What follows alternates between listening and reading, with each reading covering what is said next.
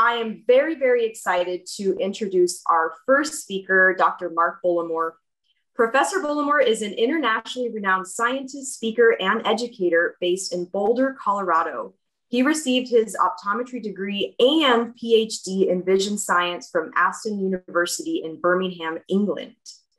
His expertise in myopia, contact lenses, low vision, presbyopia, and refractive surgery means that he's a consultant for a number of companies, and his work has resulted in the approval of many different devices and therapies. So we are very lucky to have him sharing his knowledge today. Dr. Bullimore, take it away. Well, thanks for that kind introduction, Stephanie. So here's my topic for this morning. I do have an affiliation with the University of Houston, much like Dr. Ariel, who's going to be talking later. But most of my life is spent consulting with companies big and small, and some of them are listed here. And if you're paying attention, you know that many of these have an interest in the area of myopia, including today's sponsor, CubaVision. Now, I have provided a handout, which of course in the last 24 hours has been made a little out of date as I tweak things. But if you want to find additional reading based on some of the things I'm talking about today, you can go to my website, bullers2020.com, and on the front page, you'll see a little link here, recommended reading on myopia management. And that will take you to a list of papers, many of which I will talk about today, many of which I've co-authored. But the bottom line is that I'm not going to try and sell you anything. This is just intended for your enrichment. You can also reach me through that page as well, although I've already shown you my email address. So the question I often encounter is, why all this interest in myopia? Why, we learned about it at school, but why all of a sudden is myopia or myopia control or myopia management, why is that a big deal all of a sudden? And my answer is threefold. First of all, there's an increase in prevalence around the world, and the USA is no exception. We're getting a better understanding of the complications and implications of myopia and higher levels of myopia. And finally, it's, I think, mainly because we have the ability to do something about it. And to draw an analogy or two analogies, if we go back a couple of decades, there wasn't a lot of buzz around dry eye, but the approval of Restasis and subsequent products, and then the approval of devices to treat dry eye has led to a great deal of interest. So a product has increased our market. And you could make the same comment about some other things in the general field like Viagra and ED. So why myopia? Well, we have the ability now to do something about it. And I'm going to talk about some of the options later in this presentation. And really that's why we talk about it now amongst ourselves and with patients. Even if we were aware of the complications of myopia 20 years ago, it wasn't something you would talk to your patient about, because when they said, hey, can anything be done about it? You'd say, oh, sorry, no. And you look like an idiot. But now we can do something about it. So what are the benefits of slowing myopia progression or reducing the incidence of myopia? And Noel Brennan and I published this paper a few years ago. It's on the website. If you can't access a copy, let me know. And we said in this that really with myopia, we should care about the long-term visual health of every patient and not just address their current visual needs. And I would take that a step further. With a young child, we should, even if they're not yet myopic, we should think about what their trajectory is likely to be and predict what their probability of myopia might be. And then perhaps take some steps to prevent it. But there are three long-term benefits of lowering a patient's ultimate myopic destination. First of all, the less myopia you have, the better vision you obviously have uncorrected, but your corrected vision is better as well. And we talk a little bit about that in the paper. Remember as well, the myopic child of today will likely be a refractive surgery candidate of tomorrow.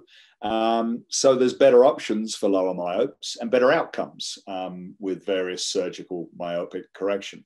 I sat next to a guy on the plane yesterday who had PRK, and I knew what he was going to tell me when I asked why PRK and not LASIK. And of course, it had to do with the thickness of his corneas and the level of myopia he had.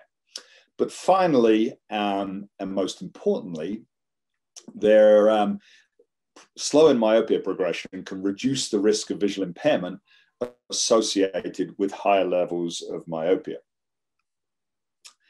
So in that paper, one of the things we did, we gathered together some data on myopic maculopathy from 5 large-scale studies across 3 continents. And this represents data from, I think, around 21,000 patients. Now, you can see that there's an exponential increase in the prevalence of myopic maculopathy with increase in levels of myopia. But the remarkable thing is, when we put that onto a logarithmic scale, all of those lines seem to have a very similar slope. And the average slope was about 1.67. So what that means is that every additional diopter of myopia increases your risk of myopic maculopathy later in life. These are older patients, by around 67%. Flip that on its head, every diopter less, every diopter progression we could prevent will reduce the risk of myopic maculopathy by 40%. How do we get to 40%? The math is there. It's 1 minus 1 over 1.67. That gives you 60%. So you're reducing the risk by 40%. Now, since then, some other things have happened. First of all, the American Academy of Ophthalmology, in collaboration with some other organizations, including the American Academy of Optometry, they released this they formed this task force and released this initial statement where they talk about reducing the global burden of myopia by delaying onset and slowing progression. So some of you in practice may encounter ophthalmologists and other physicians who are somewhat resistant to the idea of myopia control. Show them this. Okay, the Academy of Ophthalmology is engaged. This is not an optometry thing. This is an eye care professional thing.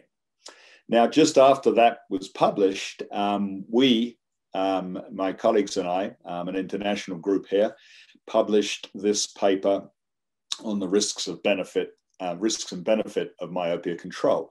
And we kind of built on that previous work with myopic maculopathy to look at some other conditions. So here we're seeing the relationship between level of myopia and the prevalence of open angle glaucoma. And again, across a range of studies, the trajectory is fairly consistent. And each additional diopter increases a patient's risk of open angle glaucoma by 20%. Same for this one particular kind of cataract, PSC. Each diopter of myopia increases the risk by 21%. And that's the only kind of cataract where we see this relationship. Obviously, nuclear opacity later in life will increase the level of myopia, but when you look at axial length data, the relationship is not there. It's an effect rather than cause. And finally, of course, what we all learned about at school, there's an increased risk of retinal detachment, and each diopter increases the risk by 30%. And that's true whether you're looking at annual incidence or the data at the top from a long time ago from Switzerland, the lifetime incidence, okay? Still a relatively rare condition, but we're working on this to understand a little bit more about that. Now, most importantly, of course, is visual impairment. And in that risk and benefit paper, we took data from a large study from the Netherlands and looked at the cumulative risk of visual impairment as a function of level of myopia. And again, I'm using a logarithmic scale here because it makes the math easier. And what you can see here is there's a steady increase in the risk of visual impairment, regardless of age, with increasing levels of myopia. And in particular, if you look down at what we might call the common levels of myopia between -2 and -8, those slopes are remarkably consistent. and the slope's around about 1.3.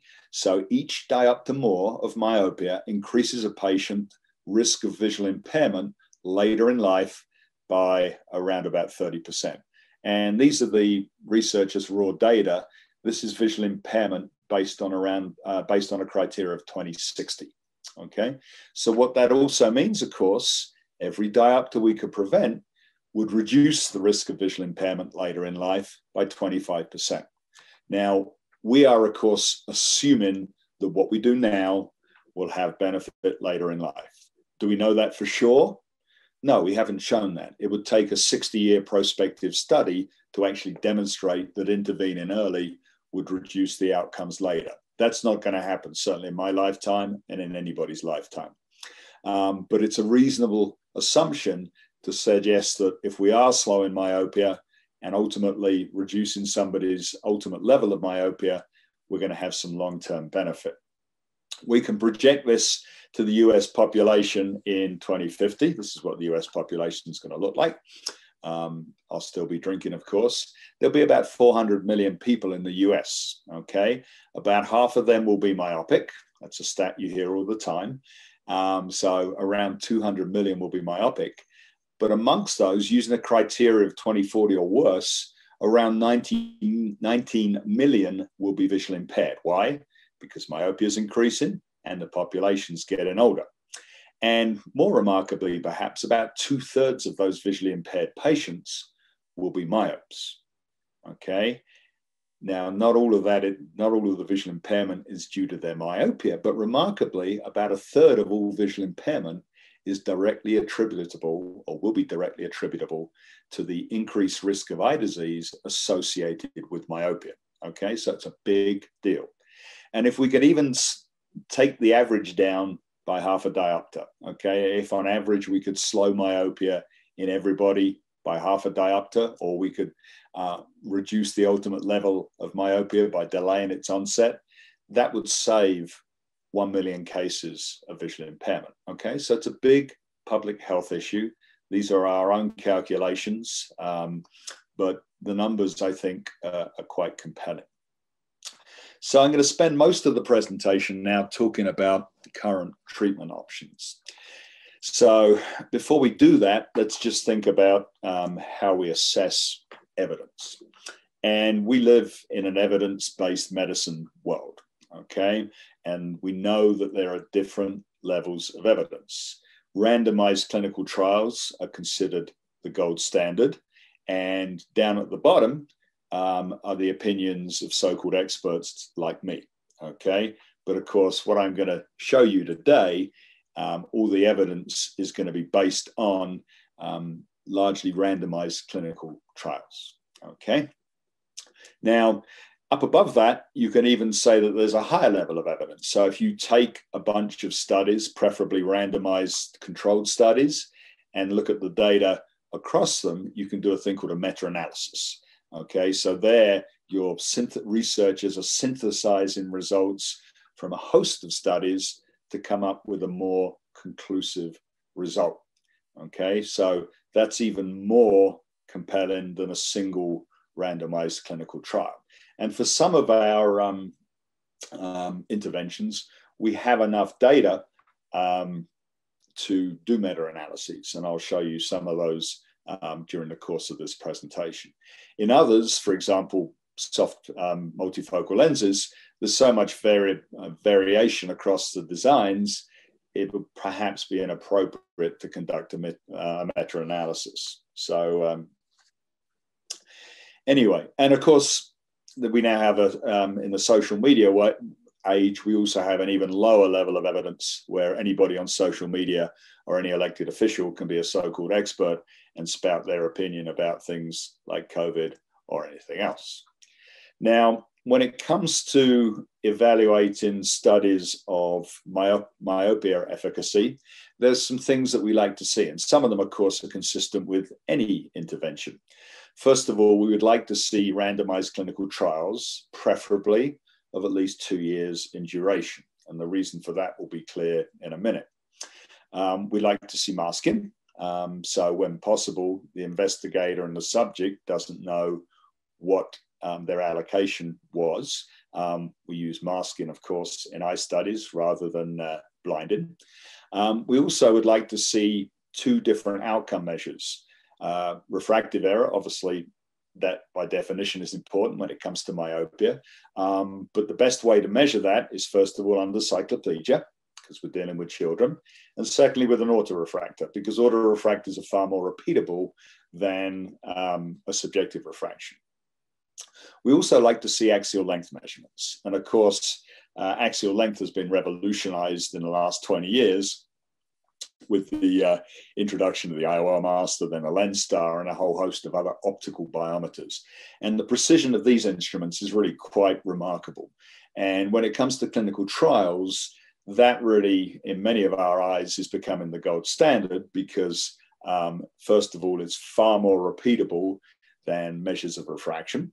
And also, of course, it's unaffected by changes to the optical components of the eye.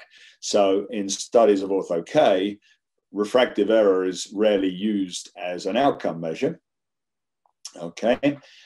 Because, of course, we flatten the cornea, we've temporarily eliminated or reduced the patient's myopia. We can't use refractive error as an outcome measure.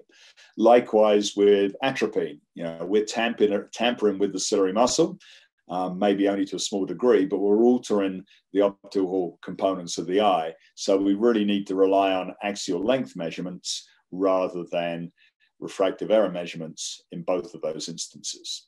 As I show you later, for spectacles and for soft lenses, there's a very high correlation between progression of myopia and axial elongation. So you don't necessarily need to be measuring axial length in practice for looking at spectacle lens therapies and soft contact lenses. But that's probably where the field is going, and certainly a number of manufacturers are hoping.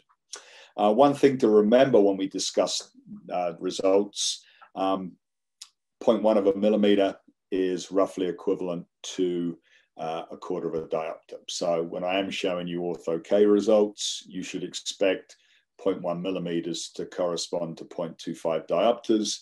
And in some studies, I'll show you both, and hopefully you'll be able to see whether the diopters agree with the millimeters or not, because there's one glaring example when they don't, and we need to discuss that a little bit. And finally, you'll notice today when I'm talking about the efficacy of myopia, I'm going to be talking in millimeters or diopters. I'm not going to talk about percentage treatment effects because that can be horribly misleading.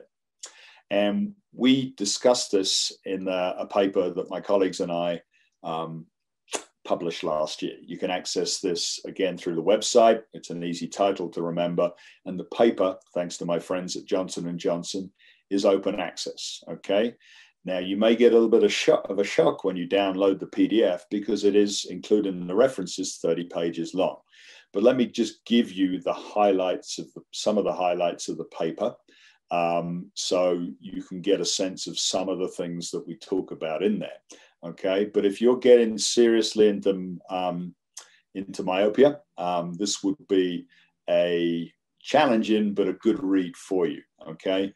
But even if you look at the abstract, you'll see some of the things and maybe you can dip in and out of the paper as you go forward. So I would commend this to you. I would recommend that you read our risk benefits paper, which I highlighted earlier. And then Catherine Richdale and I, colleague from University of Houston, we did a comprehensive review that was published at the beginning of 2020, where we talk about some of the methods of myopia control, but also offer some clinical pearls of when to start, when to stop, how to approach some of these things.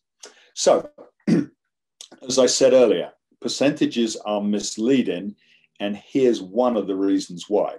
So what I'm showing you here is a direct screenshot from that paper, and what we're looking at here in the top and the bottom left is axial elongation in both treated subjects and control subjects as a function of the patient's baseline age.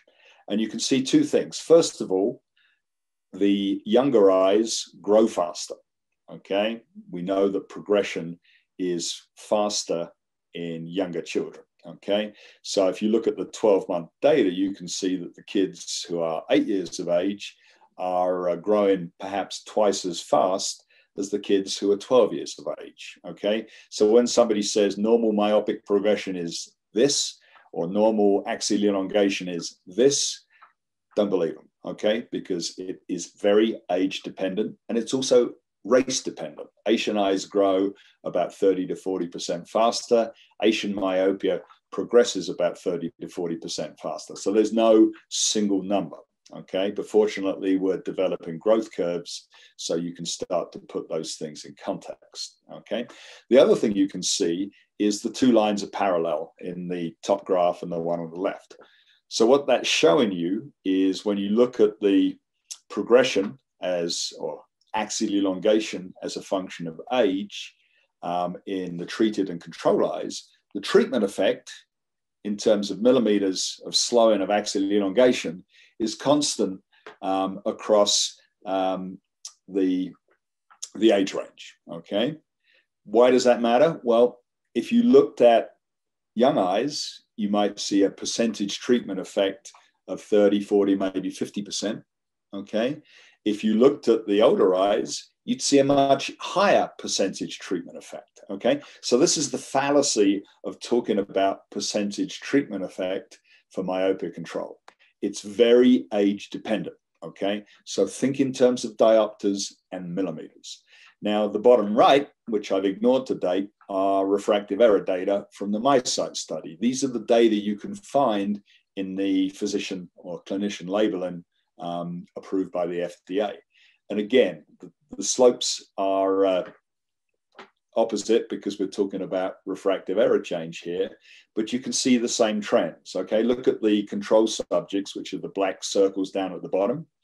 What you can see is the younger subjects are progressing much faster than the older subjects. Okay, so the 8-year-olds progress maybe 1.5 diopters over 3 years. The 12-year-olds only a diopter or so. But look at the data for the MySight kids at the top. All right, obviously there's a significant slowing of refractive error, and as I'll show you later, also a significant slowing of axial elongation. But what we see is two parallel lines. Okay, the treatment effect is the same across ages. And again, if you were to talk about the youngest kids here, the treatment effect would be 40, 50%. In the oldest kids, it's about 70, 80%. Okay, but in reality, the diopters that we're slowing down is constant across the age range. Now, this next graph shows the reduction in axial elongation, okay, as a function of the years studied or the years the patient undergoes treatment. So this graph is 22 studies. They're listed on the right there by first author. And these are 22 studies where you have at least 2 years of data, where you have a control group and you have a reasonable treatment effect. So there are some studies not shown on here, like the COMET study for PALs, which I'm going to explain later, because the treatment is virtually ineffective. Okay, so these are the things that work and kind of work. Okay, so what we're doing here is we're plotting, if you like, the treatment effect for all of these different interventions in different years of the study. So we're doing as a cumulative reduction in axial elongation. And what you can see, particularly for the more effective therapies, the one shown closer to the top, is the treatment effect is much greater in the first year than it is in the second and in some cases third year. Okay, and when you look at some of the studies that present 2 years of data, typically the treatment effect in the second year is about half what it is in the first year. And if you look at 3-year studies with 3 years of data, a good rule of thumb is that what you get in years 2 and 3 is about the same as what you get in year 1.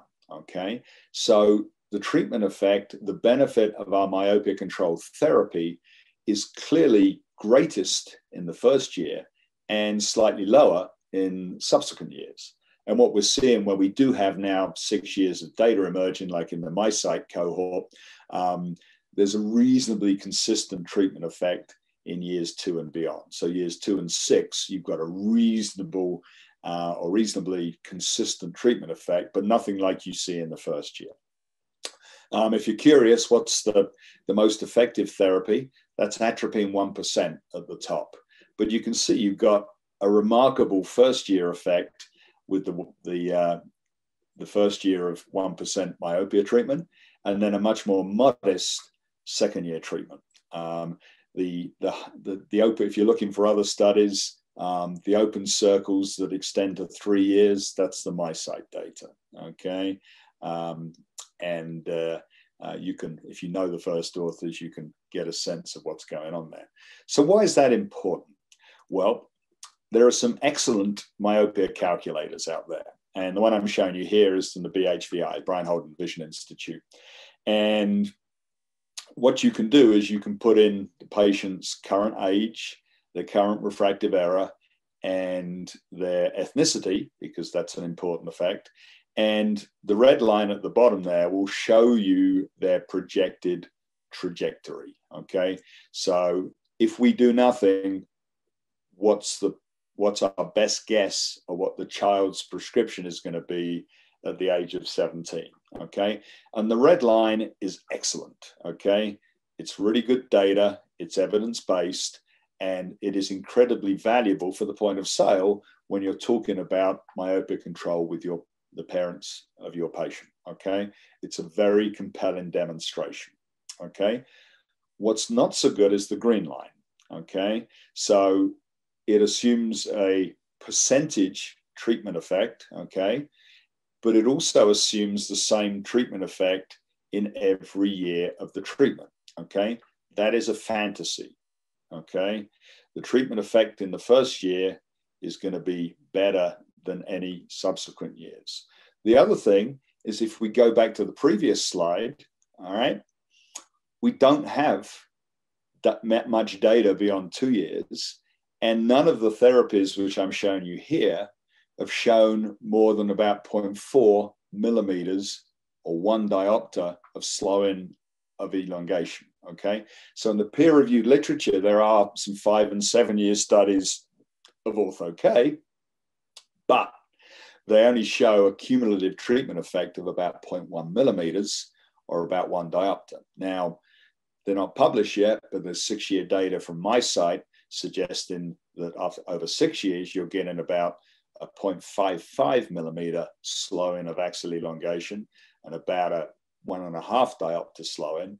But to present a patient or a parent with this and to suggest that if we put a kid on atropine for 10 years, we're going to slow their myopia by 3 diopters, there's no evidence for that.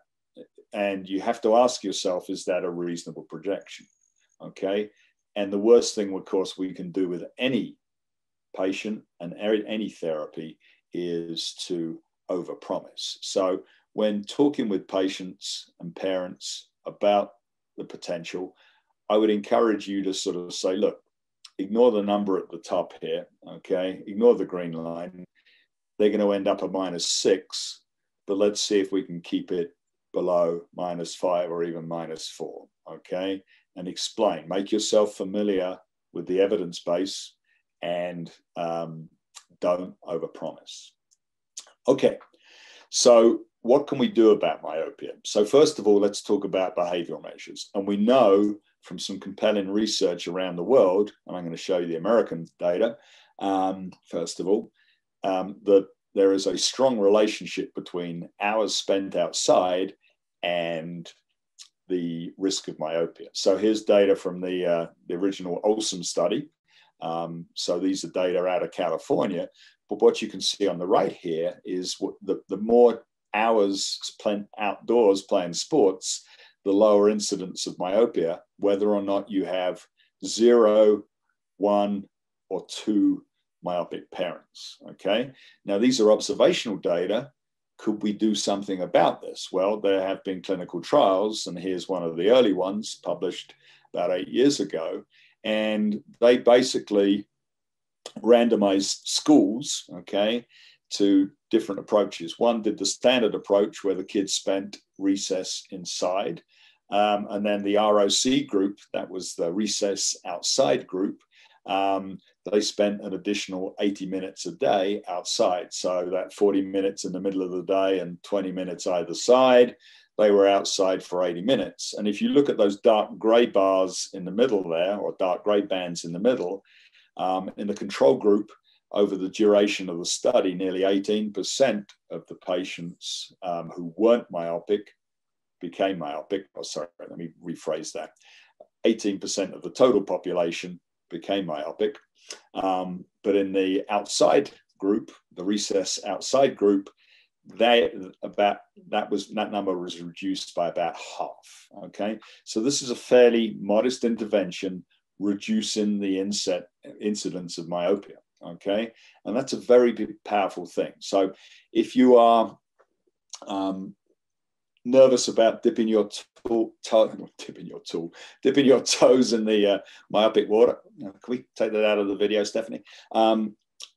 Then, and you're not ready to do contact lenses or spectacles or anything else for kids, this is something you can do as a public health professional right now. Okay, encourage kids to spend time outdoors. So here's one of those systemic reviews, meta-analyses I talked about earlier, and this is looking at outdoor activities. And if you look on the right here, you can see, look at the risk of incident myopia as a function of increased outdoor time per week. And you can see that sort of almost that sort of 50% reduction that I talked about in the previous slide, based on about an hour a day or 7 hours a week. Okay, now all of the data here are below 1, okay, which means everybody's showing that outdoor time reduces the incidence of myopia. Now, when we look at the progression, okay, those same studies, most of them suggest that spending time outdoors is not associated with the rate of progression. Now, there are a couple of iffy examples at the bottom there that suggest there may be an association. So this again is that same study I showed you earlier from about 8 years ago. They looked at the myopes, okay? Now, this was conducted in the Far East, and you can see there's a good chunk of the kids who are already myopes who are undergoing myopic atropine therapy. We're not told in the paper what percentage that is. But in terms of the myopes without atropine, there is a suggestion of a slowing of progression in the group that spent more time outdoors, but you'll see that it's not statistically significant, in spite of the fact you've got roughly 100 kids in each of the groups. There's also some excellent longitudinal data from Dr. Parsonen and colleagues from Finland. Okay, remember Finland's a little different because they spend half their year in daylight and half their year in constant darkness because they're so close to the Arctic Circle. But in their long-term study, they found that there was a relationship between outdoor activity and the rate of progression. And I don't have the data to show you today, but there is also some indirect evidence, because we know that myopia progresses faster during the winter months and slower during the summer months. And the same is true for axial elongation. And again, that's a suggestion that the kids are spending more time outside during the summer months and less time outside during the winter months, or there's more hours of daylight, of course.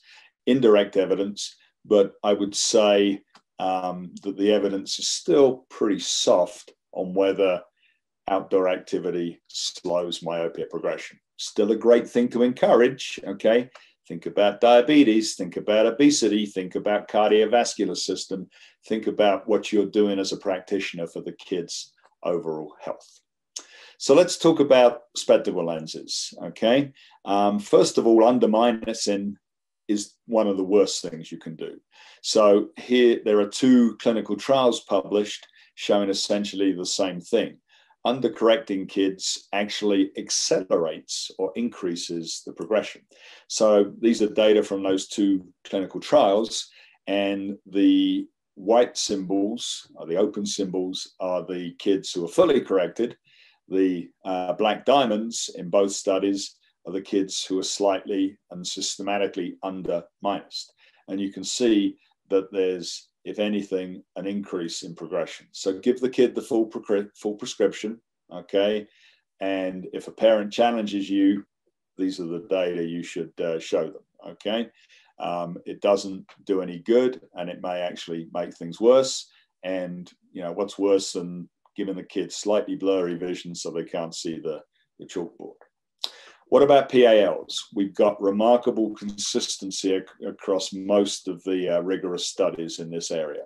Study on the left out of Hong Kong, study out on the right of, I think, over 300 patients in the COMET study, maybe 400 patients. Anyway, so what you see is a consistent result. 2-year study on the left, treatment effect of about 0.15 diopters. COMET study, 3-year study on the right, and you only get, well, less than a quarter diopter of slowing of myopia and only about 0.1 millimeter slowing of axial elongation. But look at the COMET data down the bottom right. It's very clear that most of that treatment effect's in the first year. So even on a relatively ineffective treatment, you can think, oh, I'm doing some good in the first year, but you're just taking the parents' money to keep them in PALs beyond that because there's no different in the progression rate, okay? So an ineffective treatment. Now, the investigators were fairly rigorous about analyzing their data, and as I said, they had a shitload of patients to look at. So when they divided the patients into 6 groups based on their phoria, whether they were ESO, ortho, or exo, and their accommodative lag, there was a suggestion that the treatment effect was greater in the subjects with accommodative lag and with an ESO posture. So what they did was a second study where they only recruited those kinds of children.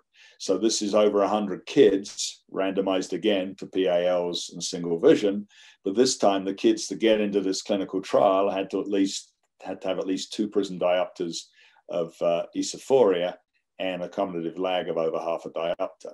What did they find? Virtually the same as the first study, okay? Perhaps a more sustained effect, but there's nothing remarkable about putting a kid in a PAL just because they have esophoria.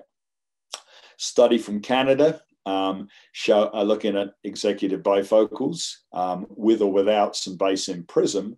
You can see maybe a 3/4 diopter slowing of myopia over 3 years, and a slightly greater effect perhaps in the prism group. But when you look at the axial elongation, there's no difference with the prism group. But a suggestion here that executive bifocals are not only butt ugly, but they may be effective at slowing myopia. Now, curiously, the Houston myopia study or the Houston bifocal study found no effect 20 years or 30 years previously. So this is the only or the best or the greatest effect of bifocals. Now, most of our effective therapies or optical therapies are based on putting plus in the periphery. And I'm going to talk about the 3 groups here. And we know from a lot of very rigorous and beautiful work, including from my colleague Earl Smith, that there's an underlying basic science basis about why we should care about the periphery. We know that if we have conflicting optical signals between the fovea and the periphery in an animal model of myopia, the peripheral signals will dominate. Okay. Likewise, if we put conflicting signals in the periphery, the more positive signals will dominate. And the further piece of evidence that Earl Smith presented is that most of our therapies that are effective have a peripheral component. Okay. So let's talk about various things. So let's talk first of all about orthokeratology. And the first study to sort of really rigorously show a slowing of myopia wasn't a randomized clinical trial, but Pauline Cho and colleagues showed that there was about a 0.25 millimeter slowing over 2 years with ortho-K. look again at the data on the bottom left, you'll see that most of the effect is in the first year of the study, okay? Well, Pauline and her colleagues did a randomized clinical trial and essentially replicated that result, about a 0.25 millimeter slowing over 2 years. And across continents and lens designs, the results for ortho-K in this meta-analysis here are remarkably consistent, okay? About a 0.25 millimeter slowing over 2 years. Well, what about multi-zone contact lenses? Now, the BHVI have done a lot of work. They published this paper a couple of years ago, big study. Unfortunately, only about half the subjects finished the study, but they looked at two kinds of lenses, sort of a multifocal and then an extended depth of focus design. And they had two flavors of each of those categories. What did they find? Well, if you look at the control group in the orange on the right, and then look at the blue lines, which are the different treatment groups, there was about a 0.15 millimeter slowing over 2 years for all of those. And one of those lenses has now been marketed in Europe. Now, of course, the big deal in the US was the approval of the MiSight lens.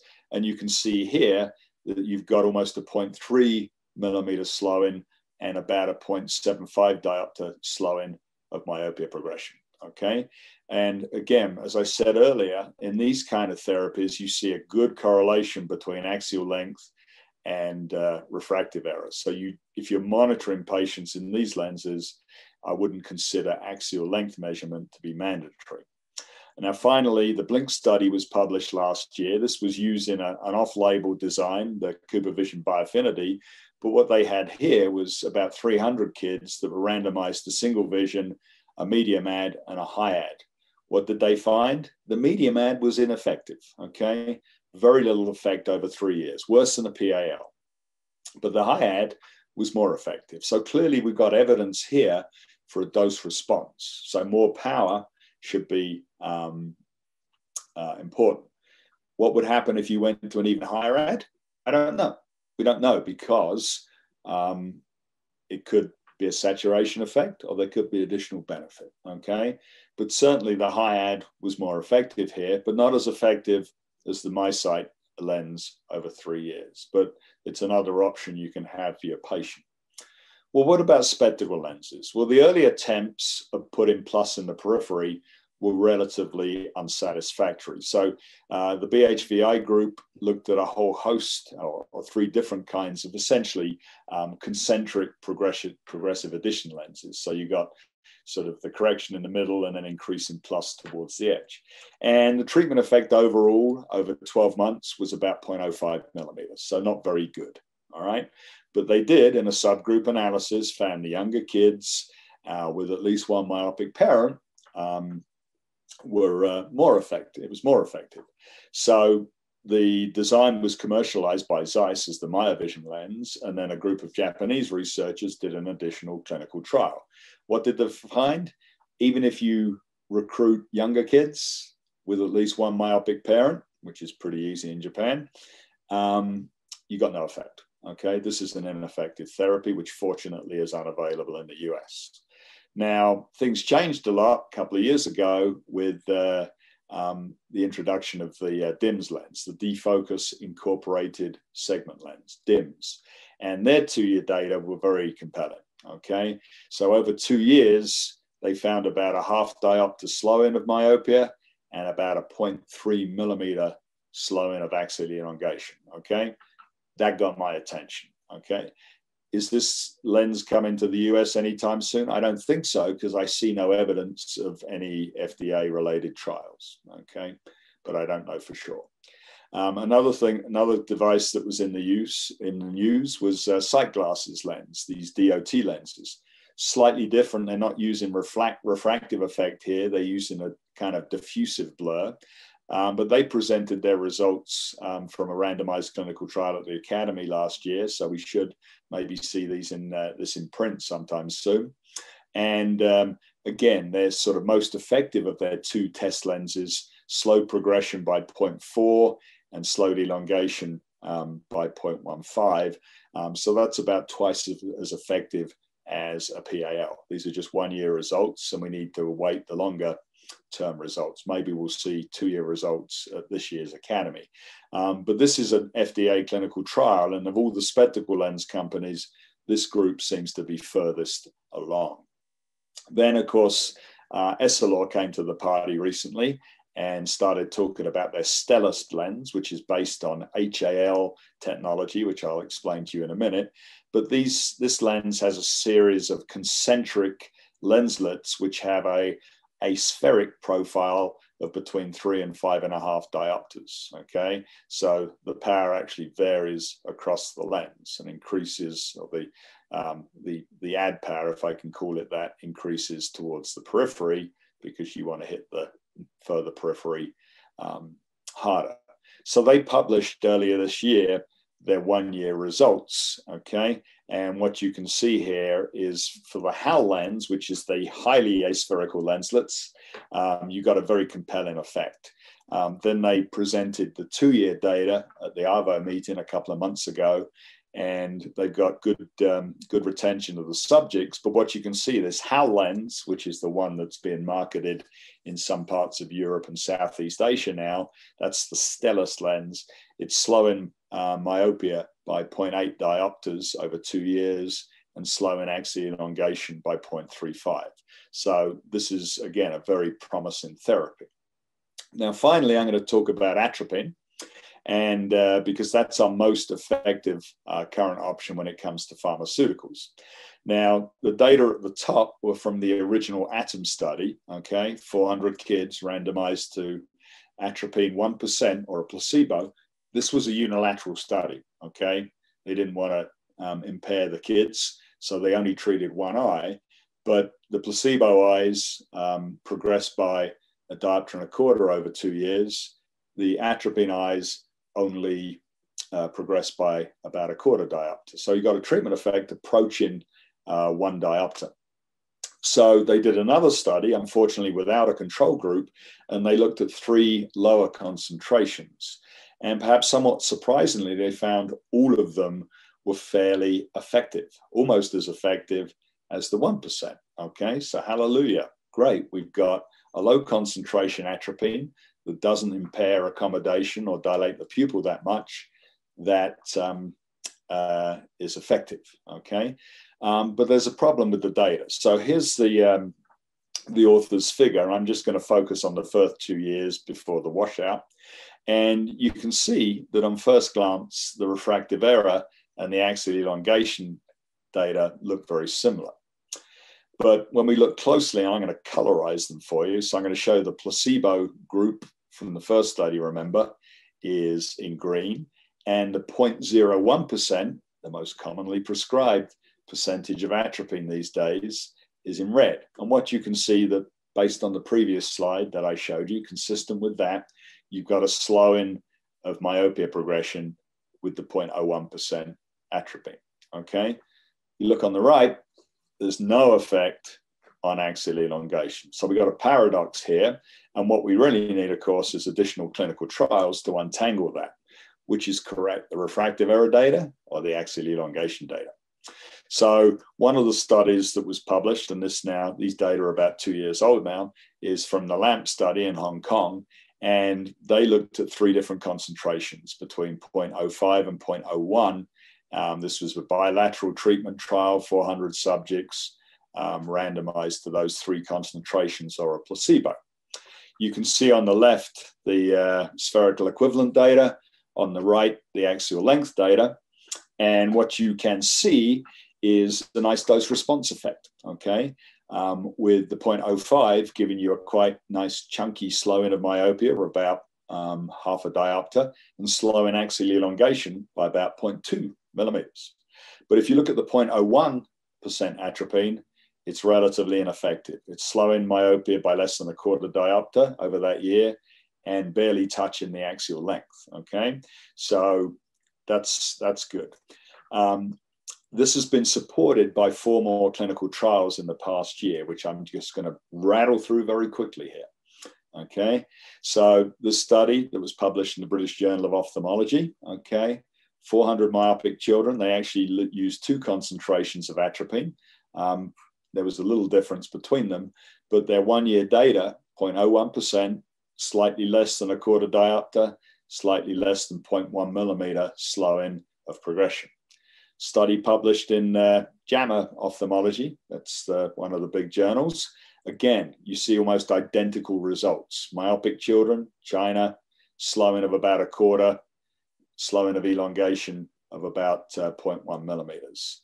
Study out of India, published again in a high-ranking journal, very similar result, even less effect. And then finally, we've got the ATOM-J study, which was conducted in Japan. That's where the J comes from. 2-year study here. Kids randomized again to placebo or 0.01%.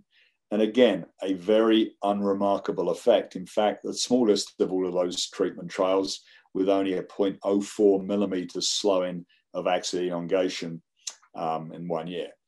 Somewhat paradoxically, there was an increased treatment effect in the 2nd year, but we do see that sometimes in other studies. If there's not much effect in the 1st year, you get a better effect in the subsequent year. So I'm summarizing here the atropine studies. So when you plot those 1-year atropine data from those 5 clinical trials I've talked about, the 0.01% atropine is way down there amongst our most ineffective therapies.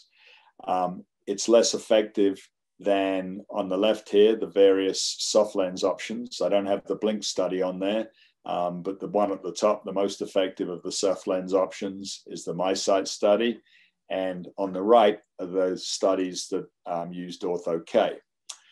Finally, I've just superimposed the 3 spectacle lens studies I talked about, the DIMS, the Stellust, and the SightGlass, and you can see how they are. So what I would say to you is 0.01% atropine is an ineffective therapy. To use something stronger, but also be the doctor, okay? And what I recommend to people is they perhaps start at a higher concentration, 0.025, 0.02, maybe even 0.05 in a younger kid. Treat one eye for a couple of weeks, see the patient. How much is the pupil dilated? How much is their accommodation affected? Then make a bilateral prescribing decision. So I'm going to end there.